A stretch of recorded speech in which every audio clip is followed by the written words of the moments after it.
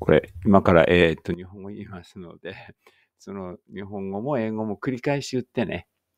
暗い谷、a dark valley。オレンジの花、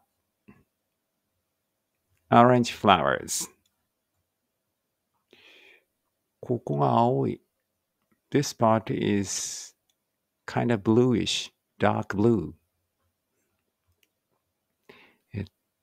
これは何でしょうね。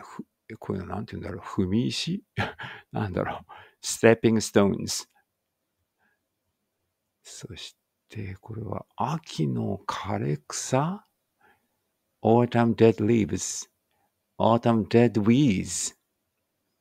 これちょっと大きな岩ですね。This is kind of big stone.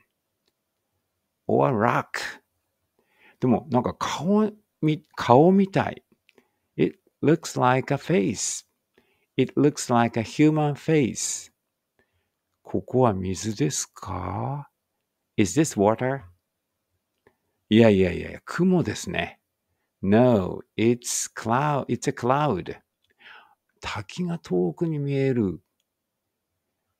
A fall is seen over there. 山かな？ Maybe this is a rock mountain. そして空も見える。And you can see the sky too. このコントラストがすごいね。ここのコントラストがね。The contrast is vivid. お城でした。Yeah, that's a castle. これ飛行機雲。This is a contrail. そして今日は晴れてますね。It is sunny today. さっき、秋って言いましたけど。As I said a little time before, it is fall. この葉っぱが黄色い。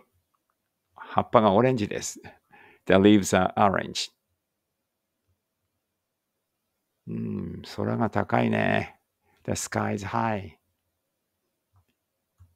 これは、何の模様でしょうか？ What is this pattern? 道かな？駐車場かな？ Is this a road or a parking lot? ここに芝生があるよね。